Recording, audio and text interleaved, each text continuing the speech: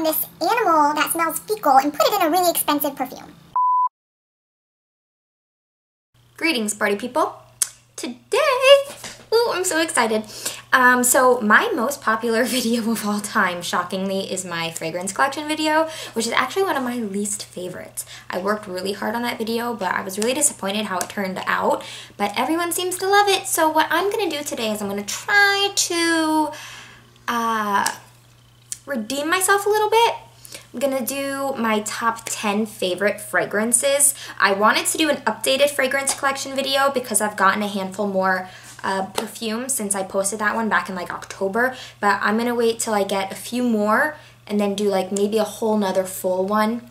And I already looked up all the notes and everything, so I will know what to talk about this time. I went on Fragrantica.com, which is one of my favorite and most visited websites, and I wrote down all the notes and everything for all of these perfumes I have here in front of me. I'm gonna start with my favorite of absolute all time. My fiance got this for me as a anniversary present last year. This is the Chanel Coco Mademoiselle.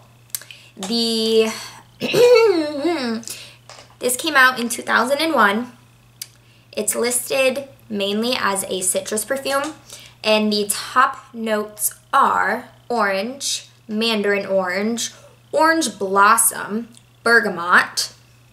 The middle notes are mimosa, ylang ylang, Turkish rose, jasmine. Base notes are white musk, vetiver, vanilla, apomonyx, patchouli, tonka bean.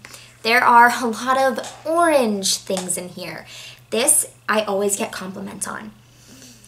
Always. It's one of my few perfumes that I can smell on myself throughout the day, and it's so strong that other people can smell it on me too.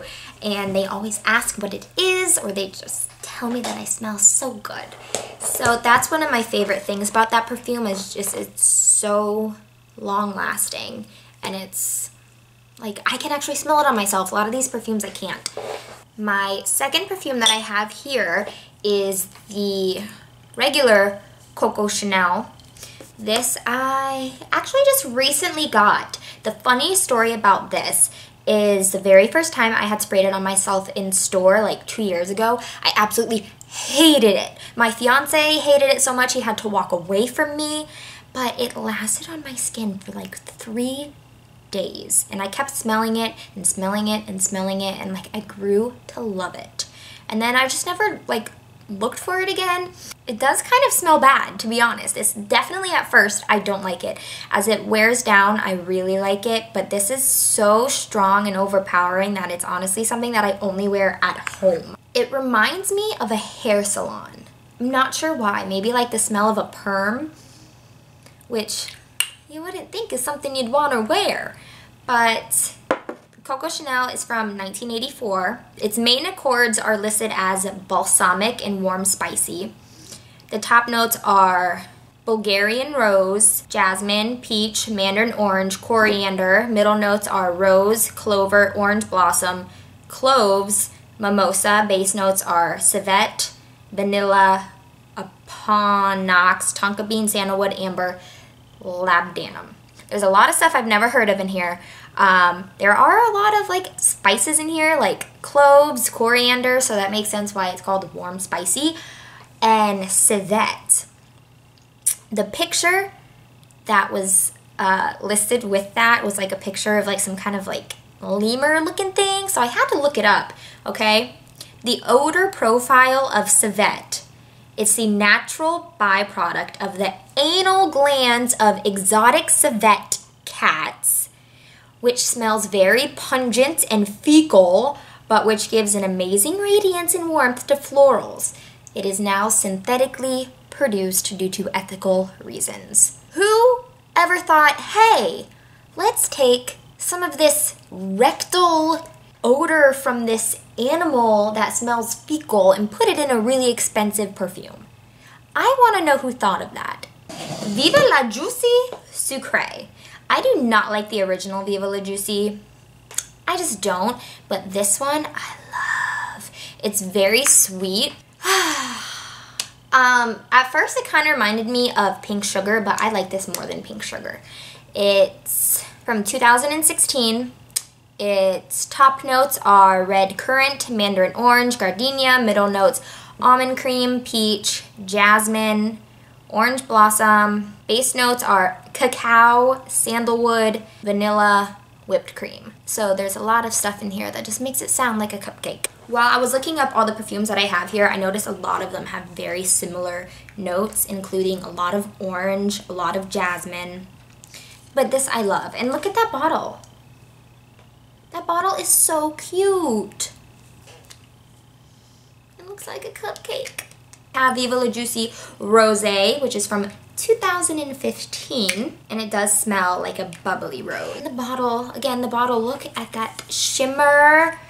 The top notes are jasmine, pear, mandarin orange, peony.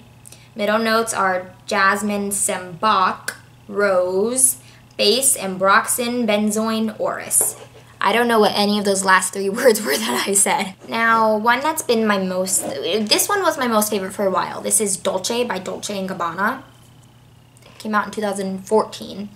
It's listed as a floral, musky, aquatic, which aquatic sounds like something weird to describe as a perfume, but I can actually see that.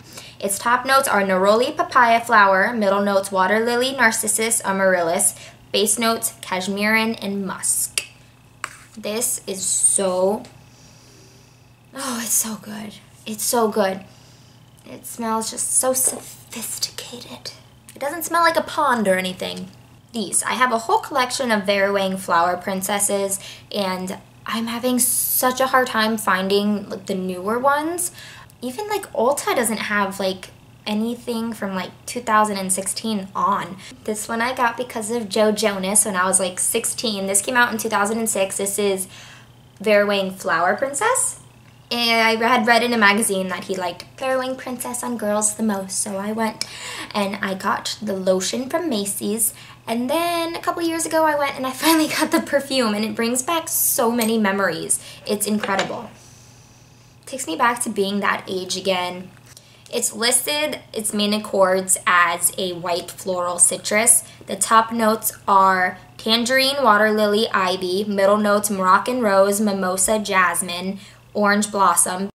Base notes are precious woods, musk, amber, and apricot. So once again, there's a lot of orange in there and a lot of jasmine. Of course, I fell in love with the original Vera Wang Princess as well. This one's much more sweet. It's not really floral. This one came out in 2006. It's listed as sweet vanilla cacao. Its top notes are water lily, apple. I don't think I have any other ones with apple in it. Mandarin orange, apricot. Middle notes tiare flower, dark chocolate. Now that's a cool fragrance note. Guava, tuberose. Base notes woodsy, vanilla, amber. This is definitely sweeter, but it's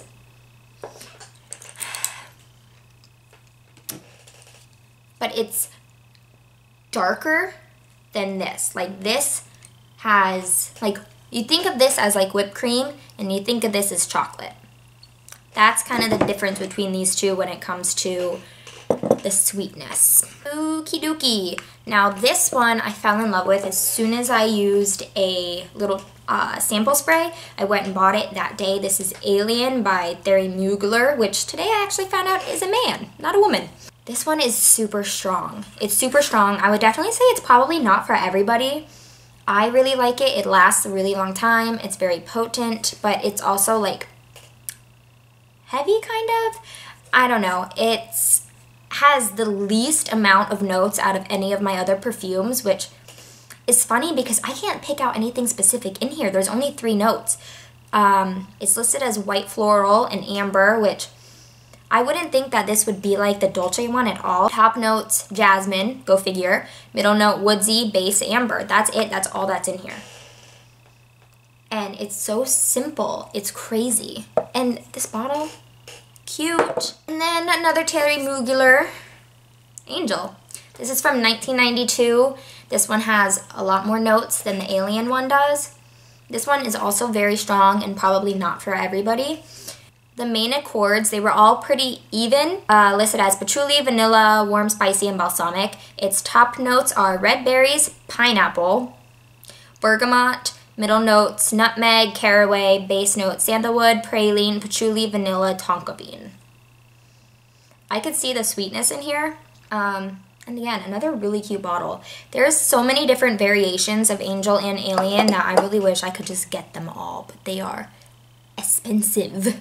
All right, so my last one out of my top 10 favorite perfumes is Choo Leu.